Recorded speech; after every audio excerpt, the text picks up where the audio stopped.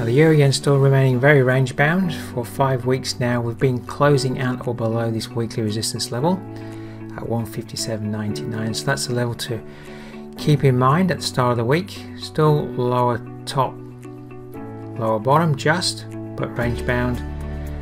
Watching at the start of the week 157.99, back up to 158.44. That area there, does that area hold as resistance for a further move down to support? 156.86 is day support, and weekly support is at 156.58. Can we hold at the top to trade down to the bottom, and can we actually maybe break down and through?